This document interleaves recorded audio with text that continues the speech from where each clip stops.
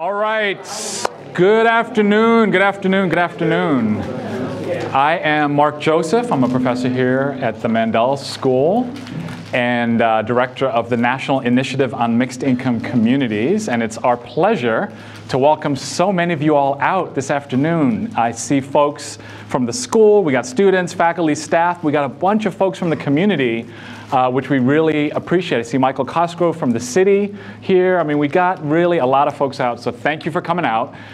Imagine, if you will, the same number of people who are in this room online right now watching. So we have twice the number online as well. So that is fantastic. Thank you all for tuning in.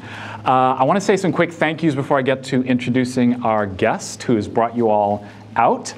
And first and foremost, I want to thank our team at the National Initiative on Mixed Income Communities that have worked very, very hard to pull this together. So I don't know if Dawn Ellis is back there working away. Taryn Gress, is she out there? Emily Miller, maybe out there as well. Can we give them a hand for their work? Thank you all very, very much for pulling this together. There's Taryn. Thanks, Taryn.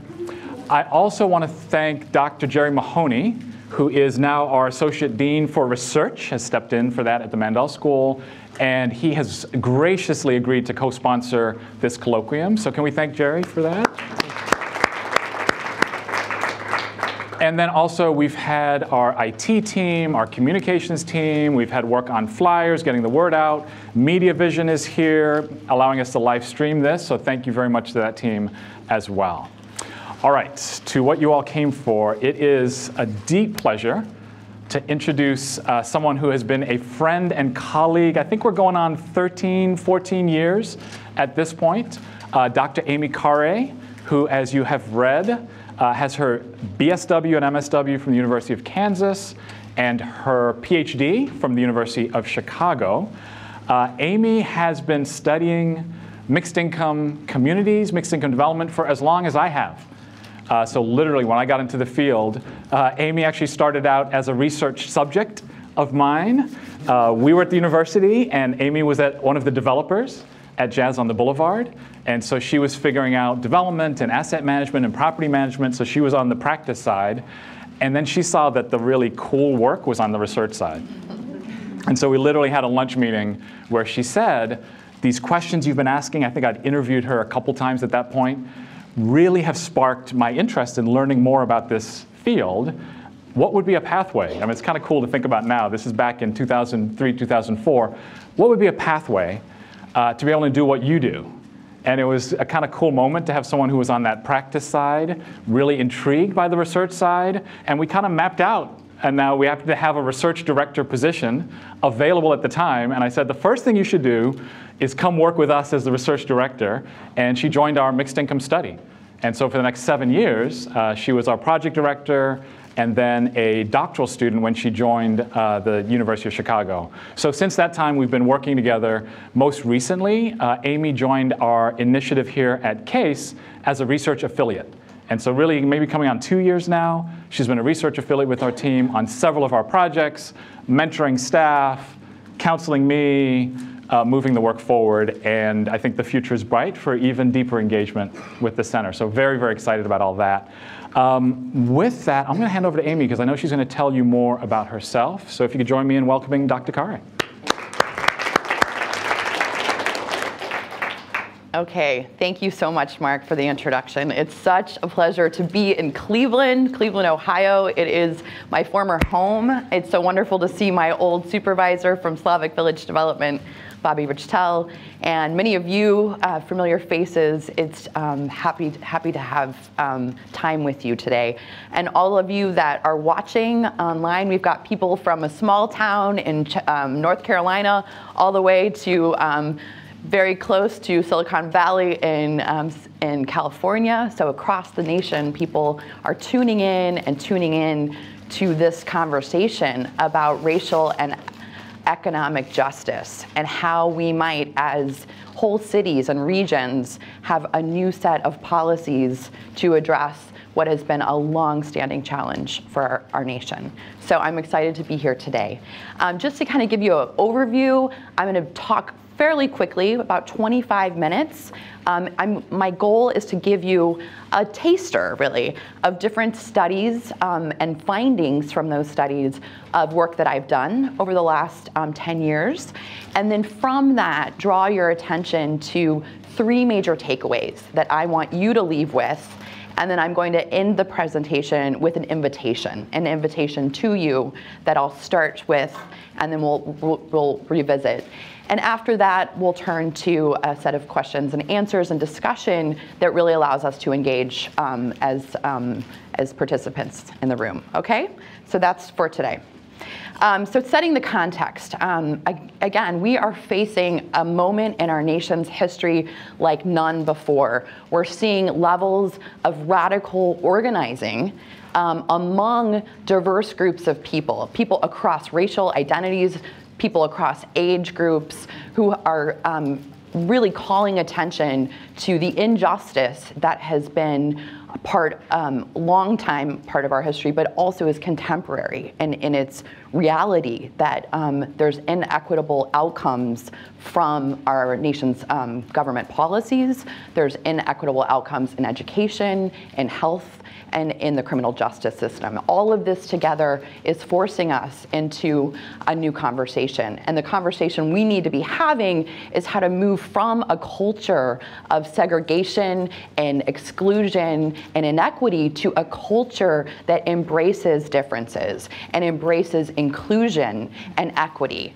And that is a radical change that we have to go through. It's not one that's easy to do. It's one that's going to make most of us uncomfortable, and it's that discomfort that we have to work through individually, interpersonally, as communities. It's that discomfort that will lead to hopefully a level of healing that can allow us to transcend difference. So the 3 major takeaways for today's talk, I'm going to preview them now, and we'll revisit each of them through the presentation. So the first is some sad news, and that sad reality is that our current policies to address segregation and poverty may not result in positive benefits for the communities in which they're intended to benefit. So we know this from a set of research that I'll be sharing with you. There's good news at the end of that statement, and I'm going to share that as well. The second major takeaway is that policies to address segregation must focus on 4 different kinds of efforts. So not only integration or desegregation in residential settings or in school settings, but also we need to be having more policies that focus on equity and justice, regardless of where people live and where they go to school. We also need to be having a conversation about how democratic participation, voice, and power can shift the opportunities for people to participate and actually make a difference in our government systems, so that we don't reinforce policies of exclusion. And finally, we need to have dialogues across and within groups of differences. The third takeaway for today is that inclusion and equity are not only concepts to be understood in research or in community practice, but they are fundamental to who we are as human beings. And that's that message that I want you to leave with in terms of your individual role and responsibility to be an active participant in shaping the future of working across differences. So looking beyond, looking within and looking beyond. I'm going to start with myself because I'm asking you to go and start with a conversation with yourself. So I'm going to do that for you to kind of give a sense of who am I and why, as a white woman who has a PhD and who has worked in pretty low-income communities of color my whole life, but who came from a place of privilege and power because of my economic status, Why do I care about this issue? What brings me to kind of give 2 cents about segregation? This is my family history. You'll see my brother, and Jay Turnbull, is a man with a disability. He was born with significant disabilities, and so I grew up in a culture of disability where segregation was really part of my life because of his life. He was on a segregated bus. He was living in segregated systems of housing. And it was that level of segregation that I witnessed and experienced as a family member that called me to have some cluing in to what exclusion looks like and feels like. And so that led me then to a kind of a new kind of relationship that I formed with both my husband, Rahul Khare, his parents who are immigrants from India, and our full-time childcare provider who is also an immigrant, Adriana, who is here, and who has taught me a lot about what it means to live across national boundaries and cultural boundaries. So that's part of who I am as a white person. This is the stories behind my whiteness, is that there's a part of me, like you, that can look beyond your own racial identity that you were born with. As Mark said, I've got a foundation in community practice. I'm a social work lifer. I have been working in communities for most of my career, but more recently have turned to research and really asking some broader questions about how research can impact the communities of color, and also more recently affluent communities. What is the role of affluence within this conversation? So that's my experience. I come to kind of 3 major lines of work that we'll talk about today. One is a focus on inclusion and equity through the cost of segregation study and the grand challenges for social work paper that I'll present. Another focus that's been on anti-poverty place-based initiatives, work with the Urban Institute out of Washington, D.C. for many years.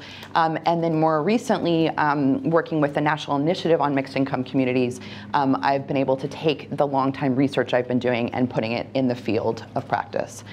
So in terms of my approaches, I'm mixed methods. You know, if you have more questions about kind of research later, we can entertain some of those. But the main point here is that I'm committed to doing actionable research so that it's not just the knowledge for knowledge's sake, but the knowledge for a so what does this mean for the residents of Slavic Village or the communities in Chicago that I've worked with.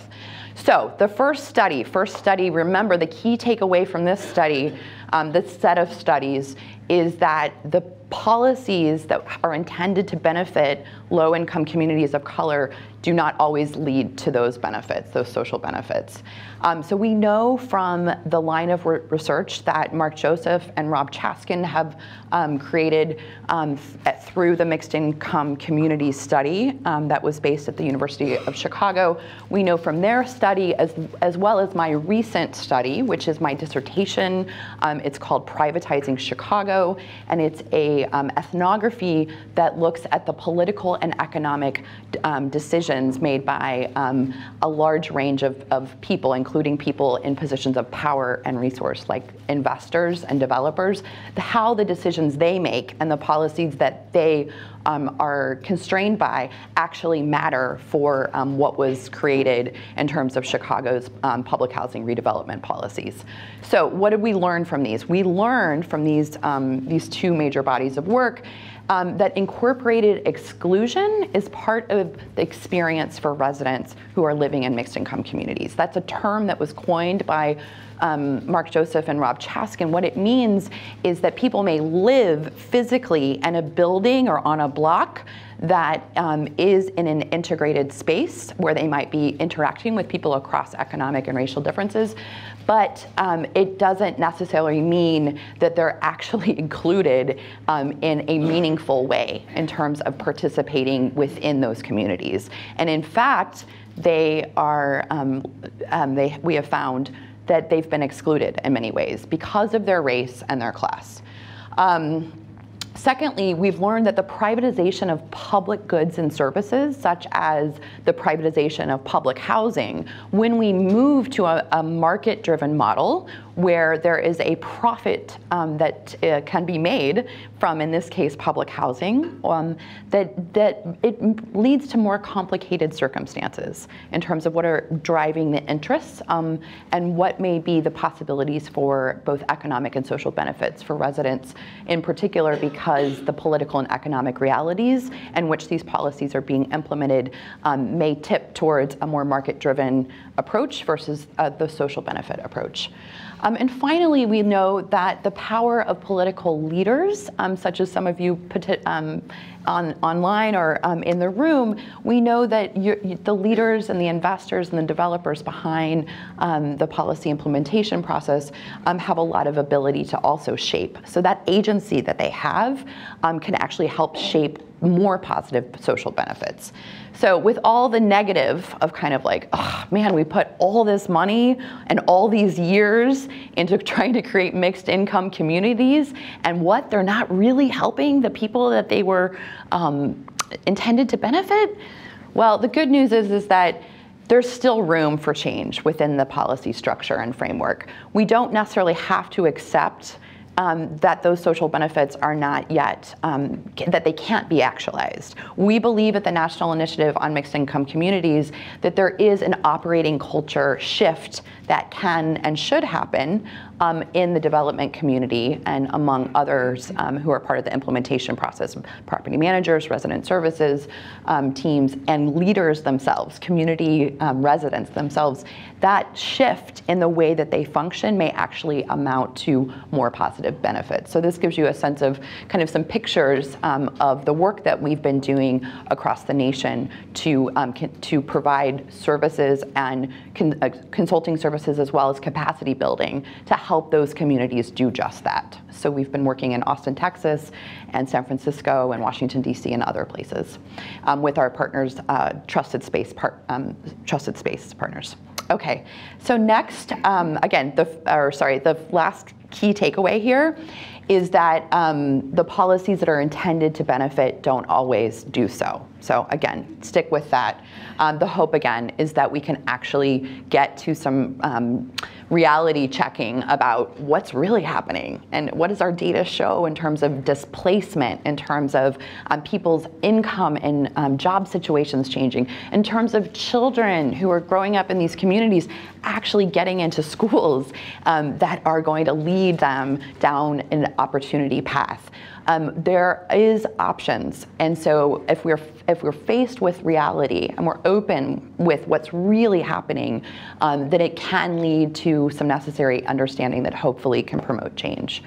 So the next study that I want to present is a study that is led by the Metropolitan Planning Council in Chicago, as well as Urban Institute in Washington, D.C., and our funders are the MacArthur Foundation and the Chicago Community Trust. You'll see the two reports here. There's one report that was published by Urban Institute that's available on their website, and the other report that was published by Metropolitan Planning Council. It's a more local, Chicago-based data, and really intended to shift the narrative around segregation and inequality within Chicago, as well as to provide some meaningful data that can drive political decision making.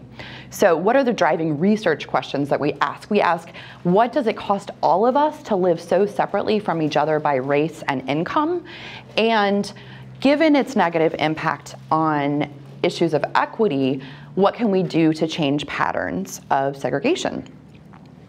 I want to take a moment just to problematize the idea of segregation. Again, I started with this idea of, do we really want to have a focus on integration, or can and should we have a broader focus? And it's really essential, I think, for all of us to kind of not assume that segregation and its problems should lead to solutions that are only focused on integration, but rather that we need to have a broader frame, and that frame being one that's about inclusion and equity.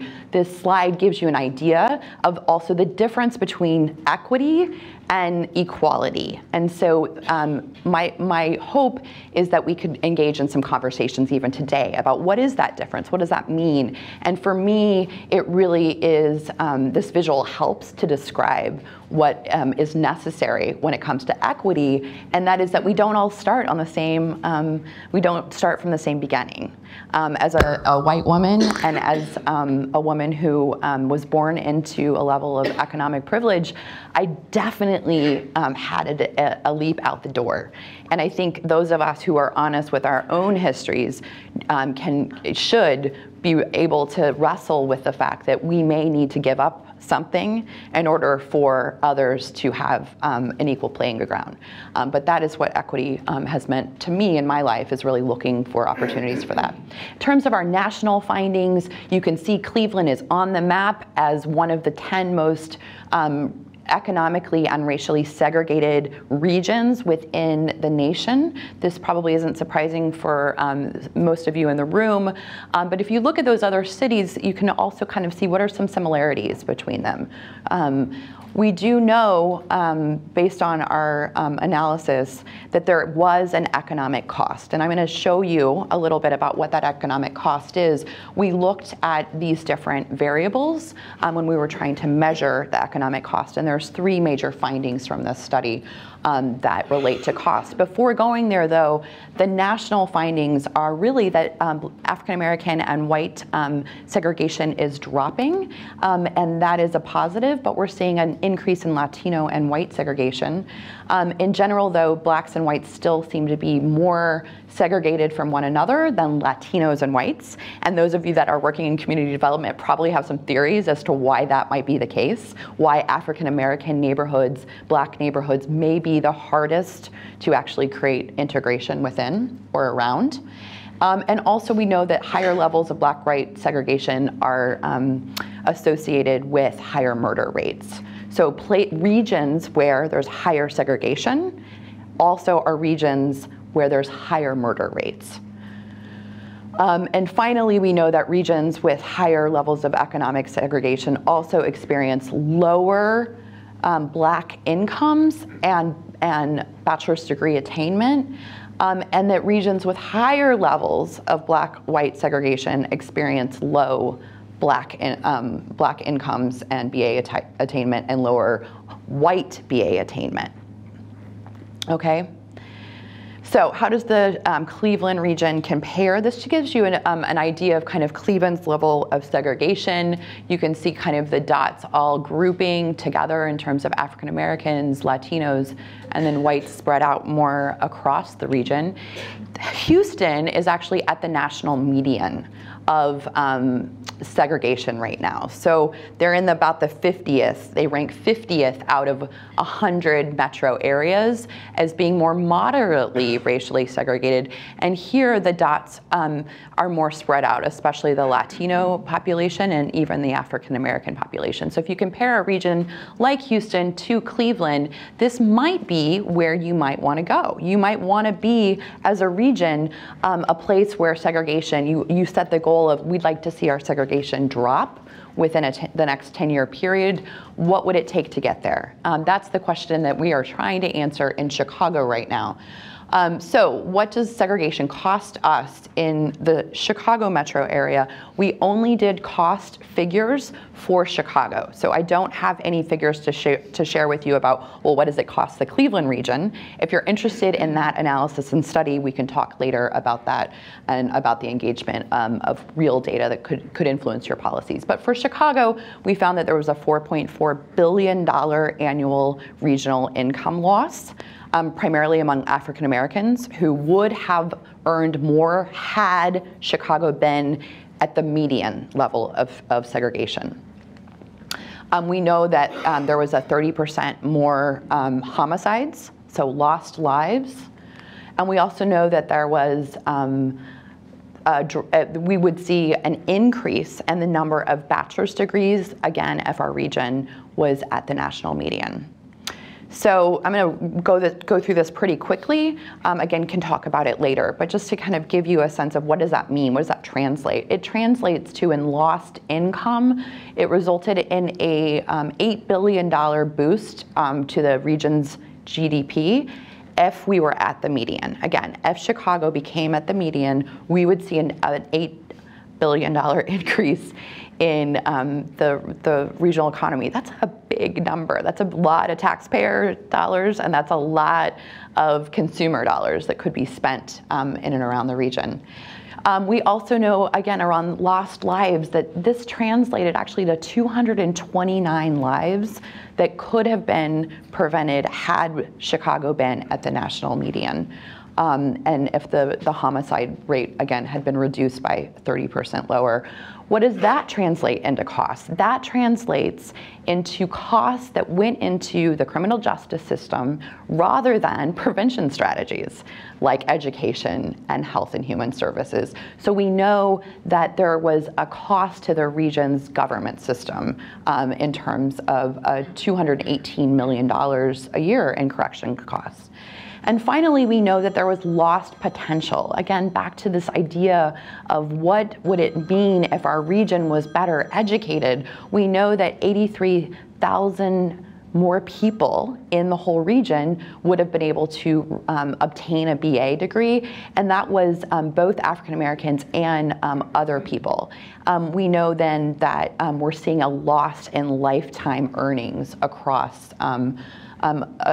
these individuals who essentially could have gotten an education, a college degree, and then would have been more contributing to the regional economy.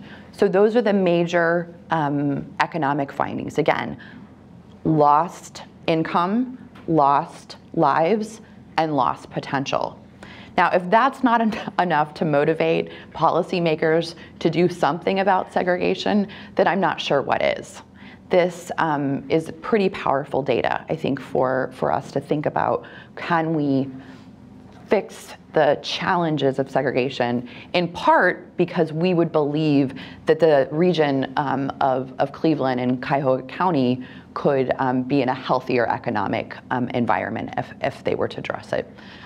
It's a question, I think, for conversation and debate later today. So what policies can build a more inclusive and equitable metro region and neighborhood? We are currently in the phase of discovery right now. So I don't want to suggest that these are our final results. Rather, we are still trying to answer that second question, the question of, given its negative impacts on inequity, what should we be doing about segregation? Right now, we're proposing policy changes in several different areas, but just to give you a sense of how we're discovering these policies, we're taking a scan of national practices and policies across the nation. We're looking to our local stakeholders and their ideas and opinions. We've got interviews, focus groups, and a survey going on, and we are also doing spatial analysis where we're predicting the Chicago region in 2030. So we're not trying to plan for how do we address segregation with our current population, but rather we're thinking who is going to be the future residents who are going to be living in Chicago, and therefore how can we think about where best they could live and how best to create more options for equity for them. Quickly, this just gives you a sense of how we're thinking about it as well geographically. We have a typology here that we've imagined, and now we're doing some spatial analysis to really put the different neighborhood types within graphs. But we're kind of imagining the predominant race, the predominant income, and other kinds of dynamics that exist within these different communities. And you can see that we're interested just as much as in low-income or very low-income communities of concentrated poverty and of racial segregation among people of color, as we are to addressing concentrated wealth among communities that are white and that have traditionally been part of the problem as to why exclusionary practices and discrimination continue to exist.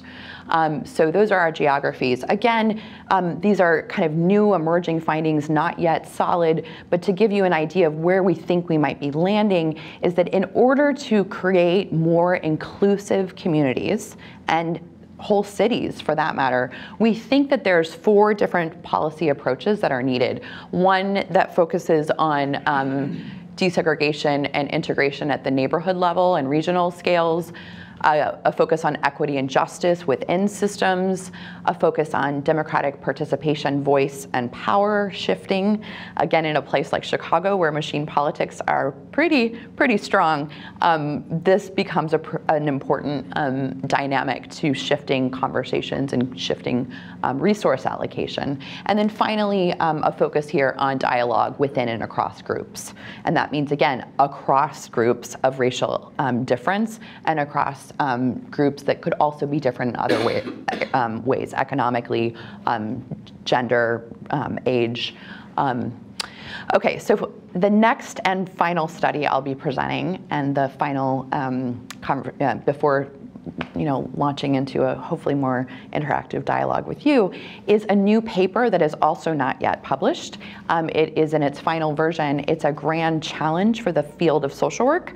And in our grand challenge, my co-author, Molly Metzger, who's from Washington University, she and I are proposing that multiple strategies need to be part of the conversation, that rather than just solely focusing on the most marginalized or oppressed communities, that we need to be looking across different areas. So again, the focus here on what do you do about communities like Chagrin Falls or Solon or Westlake, communities where there may have traditionally been white exclusion taking place. Is there levers of change around attitudes within the government systems, within the school systems, within the real estate industry? How can we think about how to create more inclusivity within these spaces?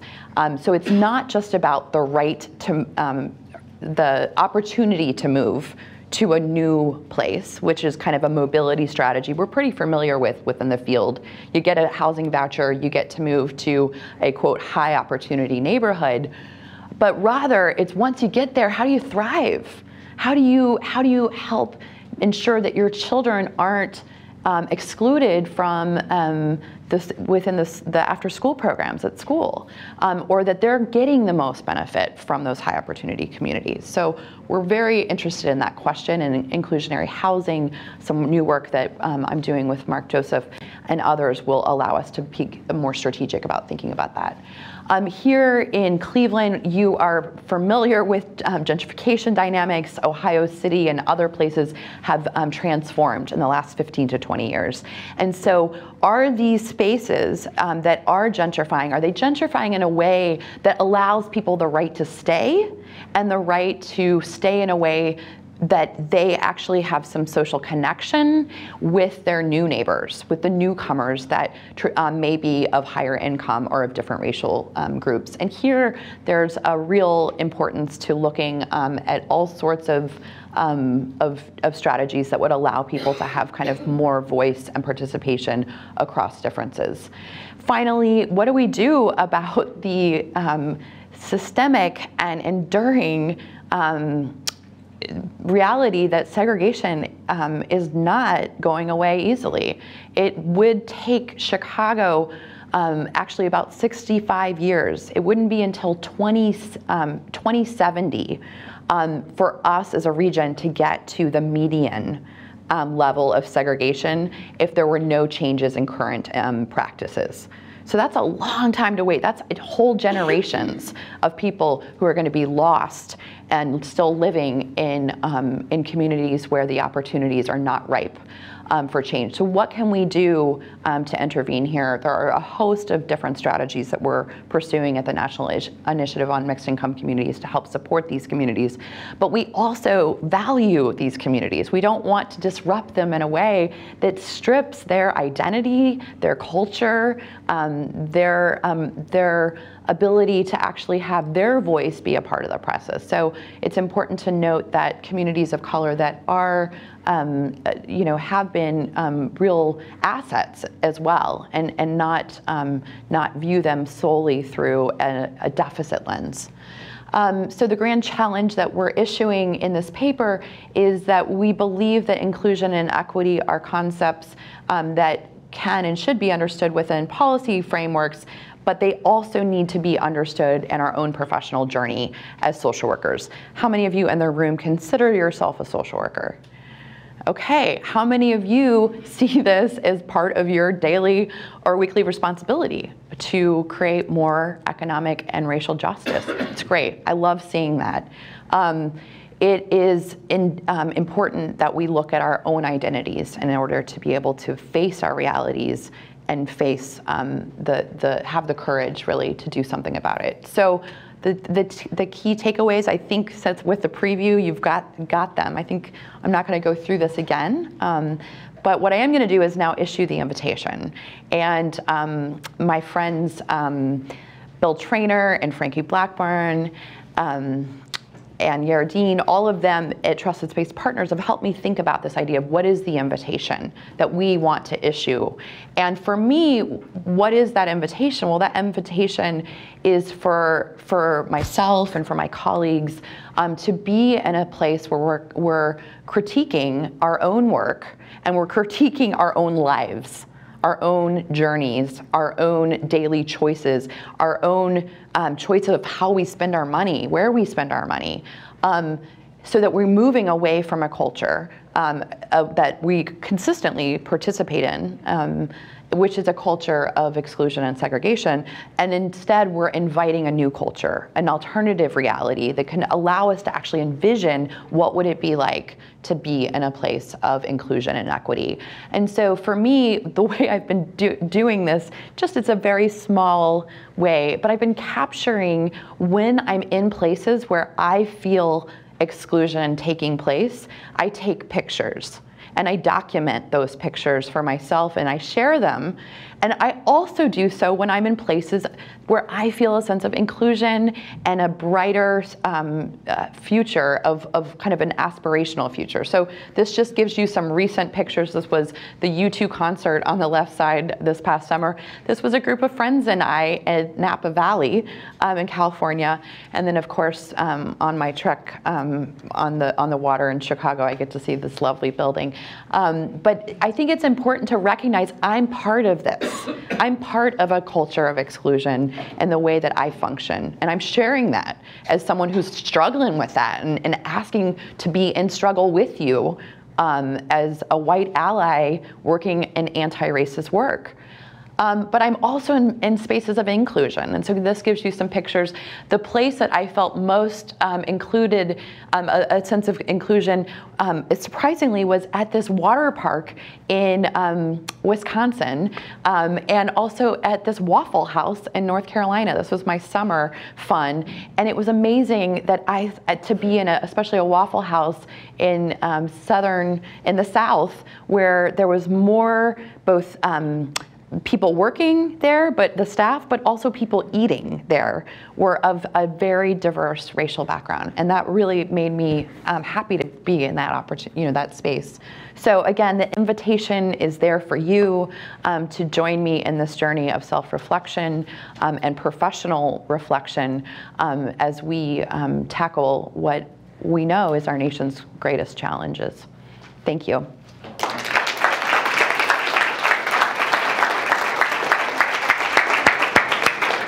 Thank you, Amy. So proud of you. I can't even say it. I'm just filled with pride in this moment because this has not been an easy journey to get to this moment. It's been a long journey. So to hear that so eloquently presented. All right, your turn. Q&A, questions, comments from the audience.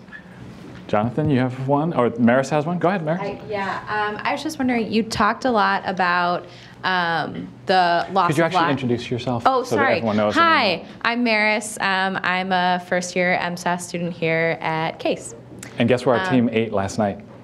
At Broco. Yes. It wasn't working. I'll Maris be there tonight. works at Broco. So I was just wondering, you talked a lot about the loss of lives and the loss of income, and I was wondering if you or your team have done research about why. What are those underlying things that are causing those higher, murder rates or that loss of income? So what's behind the equity?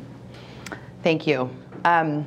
this study was not designed to address or to ask the question, or what is the causes of segregation.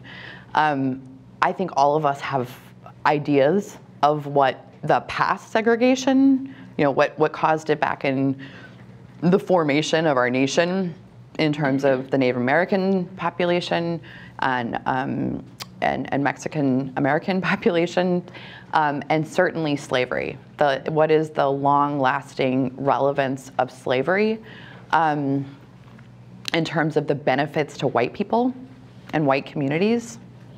But I think that in its current production, how we understand contemporary reasons for continued segregation, there are a lot of other theories that are out there as to why. But it wasn't a question that we sought to ask. And it's actually proving a little challenging, because if you don't ask what the causes are, it's hard then to make the link to, well, then what do you do about it?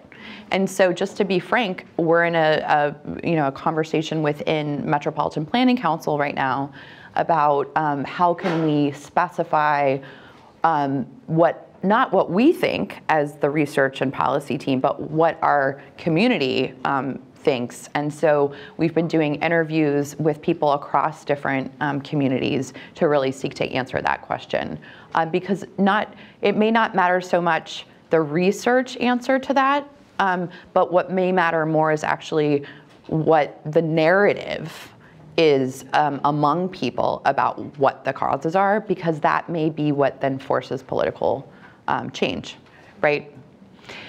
So I hope that was helpful. Good. Can you hold it for me? Introduction? My name is Jonathan, and I'm a dual degree law and social work student. I had the privilege of working with an IMC and Professor Rossman. This summer, I worked in Chicago at the Lawyers Committee for Better Housing, and spent a lot of time in housing court. And I guess earlier you mentioned, should the focus be integration? And given just the intentional efforts to segregate communities, segregate schools, I'm wondering, should the focus be more on making things a little bit more equal? And then sort of moving towards the integration part. It seems like, at least my experience in the housing court this summer, especially in Chicago, is that people were being evicted and sort of going back to the same situations where the housing conditions were horrific. And so, but most of the research now is all about integration. So how do you feel, sort of not losing the integration aspect, but really focusing on equality within neighborhoods and school systems and to that extent? Well, I think in order for us to get to more equitable outcomes, we have to first start with being really transparent about the realities of resource allocation. So we're not going to reach equitable outcomes if we still focus on equality in how resources are allocated. A great example of this is public schools. Public school formulas typically mean that most schools get about the same amount of money based on their population of students. And yet we know that students with special needs, students who are suffering from hunger and homelessness, are traditionally located in more challenging neighborhoods. And so why are we not having conversations about how to reallocate school financing so that more resources go to those schools and less to the others? I think that's how we're going to reach opportunities that become more equal. Now, those are really difficult conversations, right? Because we're talking about potentially, and I think in Chicago, we're talking about some conversations that have to not just be about African American and Latino and white communities, but it's also about Latino and Black communities, and kind of the divide that does exist within Chicago of those populations and those neighborhoods, in part because of a long-standing challenge around resource allocation. But rather than seeing it as did the West Side get what they needed and the South Side get what they needed, and the aldermen kind of fighting over little buckets of money, we need to have a broader conversation about how do we reallocate so that all of those neighborhoods get more than they currently have.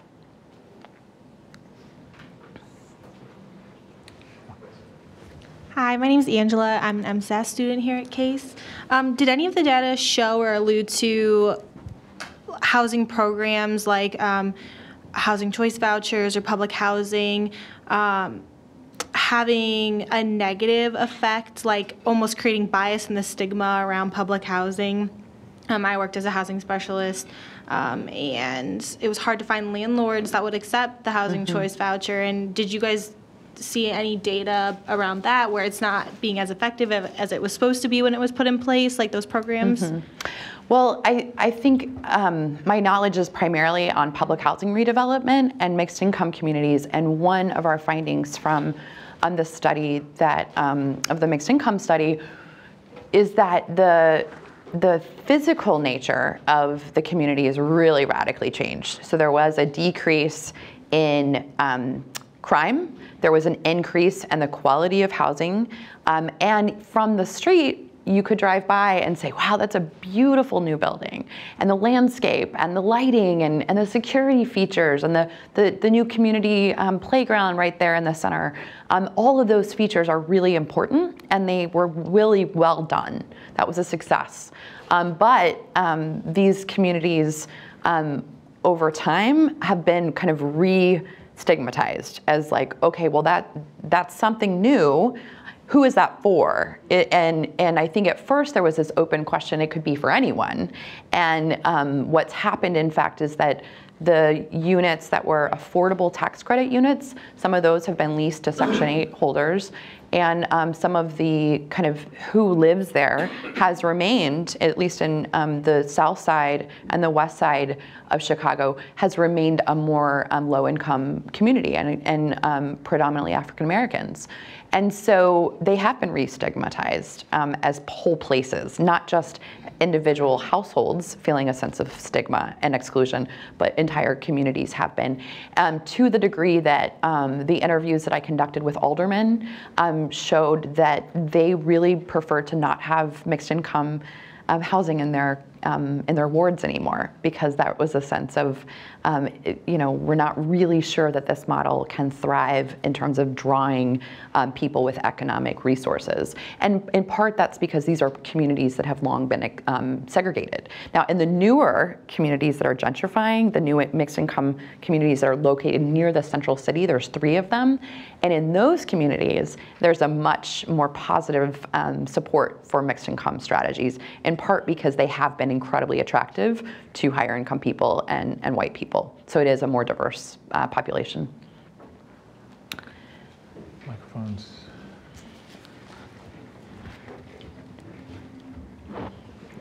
Hi, I'm Brittany Mosley. I work at CASE in undergraduate studies, excuse me, and I'm also pursuing a master in urban studies at CSU.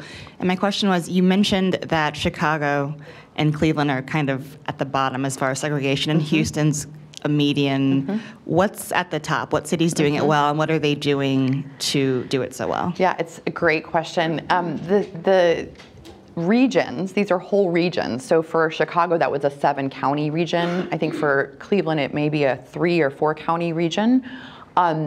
So the regions that are doing better are almost all regions that don't have the long-standing manufacturing kind of presence that you can see in the Rust Belt cities and kind of the Great Lakes region cities.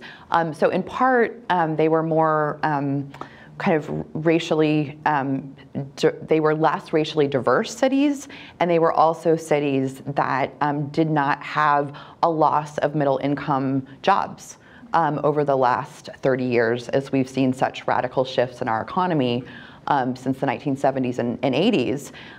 Those are the cities that are that are harder to address poverty within, but also to address integration within, places like Buffalo and Cleveland and Pittsburgh.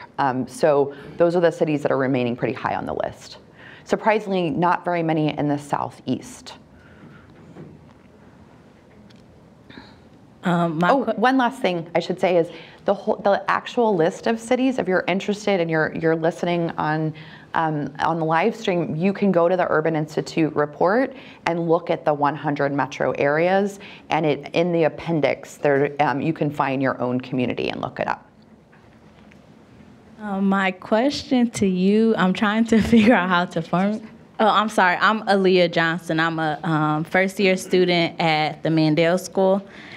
So my question to you is, do you think that communities can live separate without having integration as long as they have access to those resources? And I think I misheard you, but it sounded like you equated resources to white people, and I don't know if that's exactly what you said, but from a historical perspective, you know, African Americans have been able to live on their own and do for their people, but you know, there's the Black Wall Street, the war on drugs, you know, and racial terror that have taken places in their communities, in mass incarceration have disrupted family life. So it's a great question. So in my opinion, the findings from the cost of segregation research would provide evidence for more integration. That actually, we can't ignore what we found, which is that a region is going to have a stronger economic vitality and prosperity with, you know, the regions that are more economically and prosperous are also regions where there's less segregation. So in that case, I would say we've got to be really clear that integration, residential integration, is a piece of the puzzle. Now, saying that, I also believe that we've got to figure out how to value and place more capital and more political organizing within communities of color. And that ultimately, I wish that we could not, you know, I wish that there was a way that, you know, I could say, oh, I'm going to prioritize one over the other. I'm not going to do that. I think integration and equity need to be dealt with hand in hand, just like I think segregation is not just about communities of color, but it's also about white, affluent, exclusive places. And we've got to learn how to address those realities of the choices that people continue to make to place themselves and their children in only white spaces. And so therefore, we've got to have that in our thinking, that inequality lens within our thinking when it comes to integration, that it's also about those folks learning how to operate differently. Emily, Dr. Crampton's had his hand too, so whenever you can get over there. But you can go ahead and you can grab Neil while you're, oh, sorry, Neil.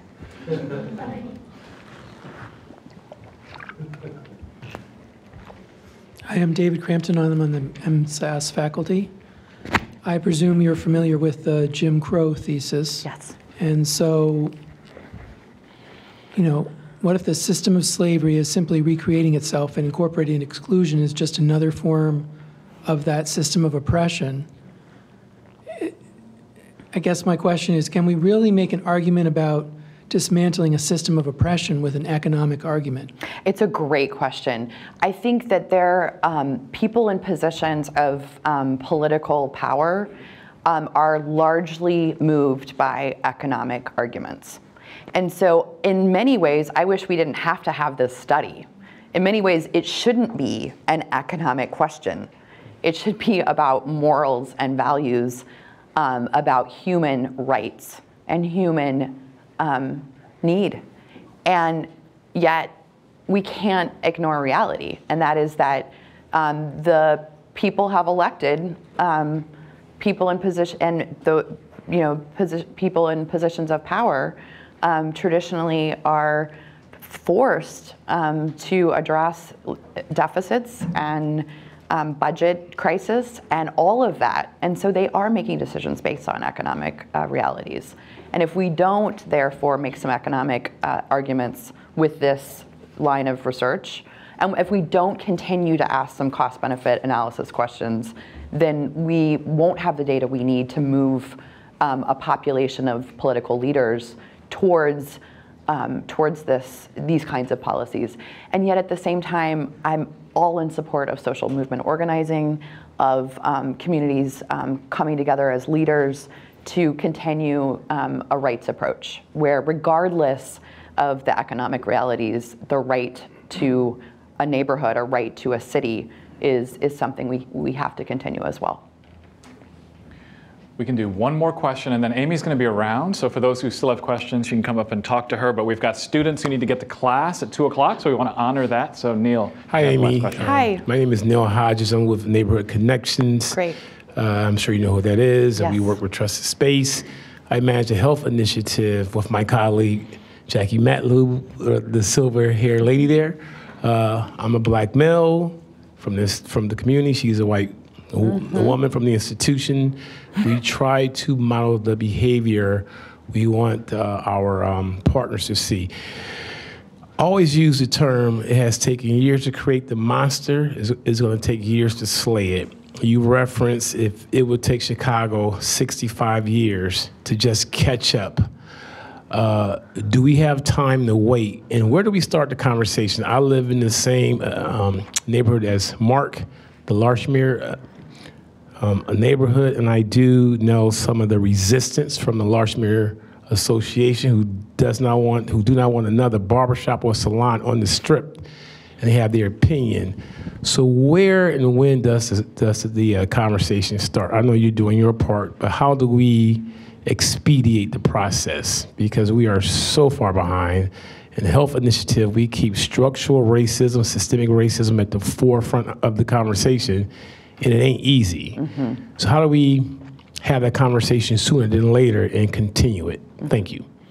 It's a great question. I want to nominate you to have a follow-up conversation with anyone in the room who wants to engage with you. That's a table talk that's going to happen outside in the hallway at the sofas down the hall. And I'm serious. Anyone who wants to join you, that's what it's going to take. It's going to take people like you and your colleague standing up and saying, I'm a part of the solution, and I'm inviting you to join me in that journey. So I applaud your work in Cleveland, and I hope that today's presentation gave all of you something. It may not be the 3 takeaways that I offered, but it may be something else. And I hope that you'll follow up with your friends and your family and colleagues to share what you are walking away with and what invitation you are going to answer for your own work. And please stay in touch if you have any interest in getting copies of the reports. I'm happy to share those, and I'm always happy to have a conversation. So thank you. All right, join me again.